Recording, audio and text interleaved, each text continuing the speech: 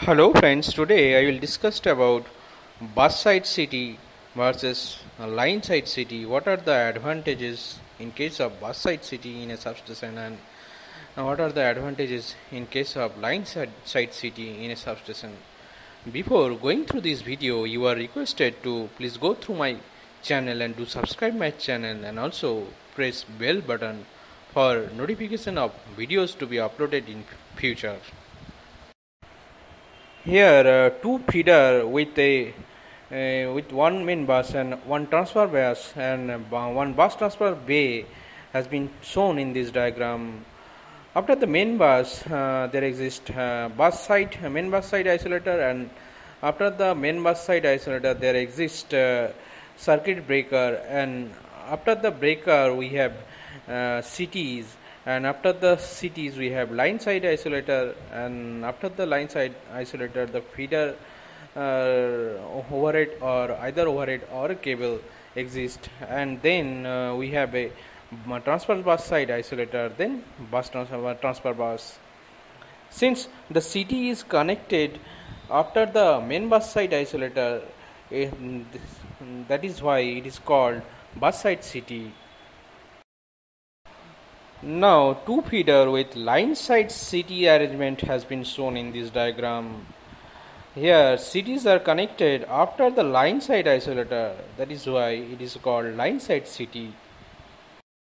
Now, first we will discuss the advantages and disadvantages of bus side CT.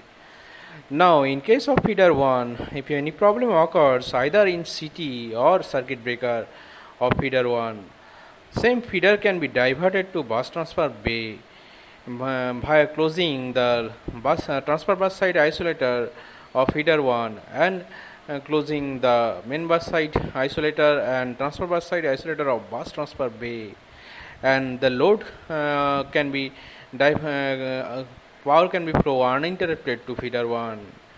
There will be no interruption for problem either in case of CT or in case of circuit breaker. Now, for line side CT, if a problem occur in circuit breaker of feeder 1, then again the feeder 1 can be diverted to bus transfer bay, and power can be flow uninterruptedly through feeder 1 via main bus and transfer bus to feeder 1. But if a problem occur either in CT, or for example CT burst out, or there is a jumper glowing in case of CT in feeder 1, then same feeder cannot be diverted to bus transfer bay. That is the main disadvantage of the line side CT. Now, transformer with bus side CT arrangement has been shown in this figure. Here, a single line diagram has been shown for 132 by 33 kV transformer. Here, both the CTs, that is 132 kV CTs and 33 kV CTs, that is HV and LV side CTs, are connected in the bus side. In the 132 kV part, we have 132 kV main bus, then after that we have bus side isolator, and then circuit breaker, and then we have 132 kV CT, then we have line side isolator, then we have transformer, and after that 33 kV bay we have first line side isolator, and then 33 kV CT, and then we have circuit breaker, and then we have main bus side isolator, and then 33 kV main bus. Now, since CTs are connected in the main bus side, these two CTs, that is HB and LB CTs, are the main protection. That is, protection system depends on these two CTs.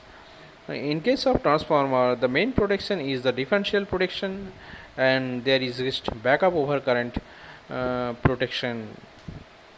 Under normal condition, if we connect the main bus side 132 kV main bus side isolator and line side isolator, and in case of 33 kV we connect the 33 kV line side isolator and 33 kV main bus side isolator, then load will be flow from 132 kV to 33 kV as shown in this diagram.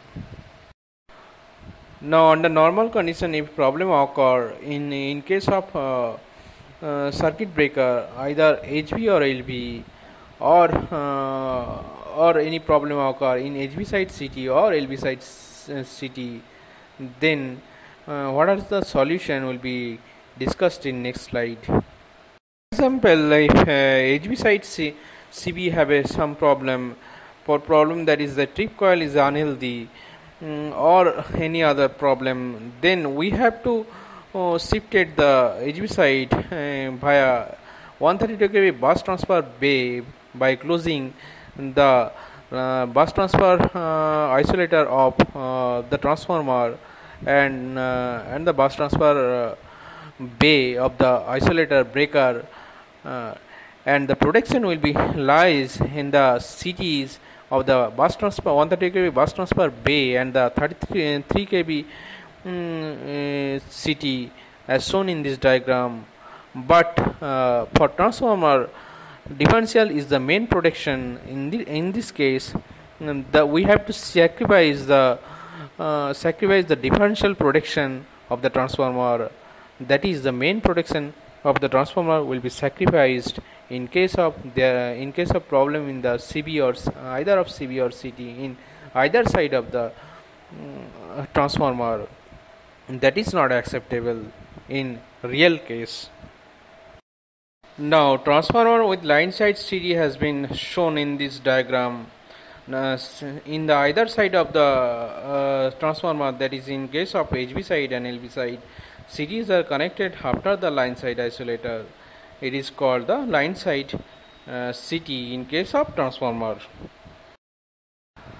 Now protection system based on in these two line side transformer, that is the main protection or differential protection and the backup protection.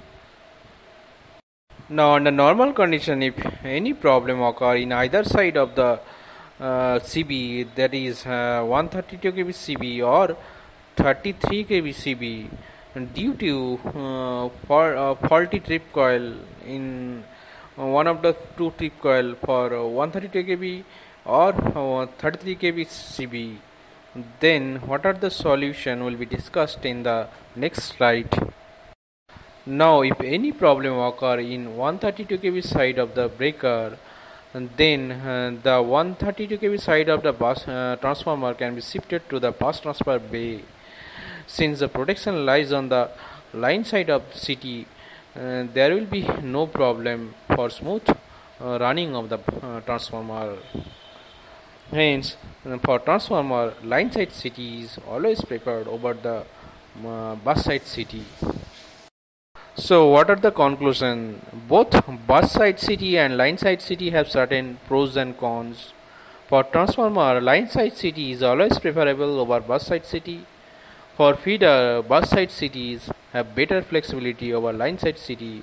However, it is limited to 33 kV voltage system voltage. For higher system voltage, where for 66 kV and above, we have main protection, that is the distance protection and the backup protection. In that case, line side CT is always preferable over the bus side CT.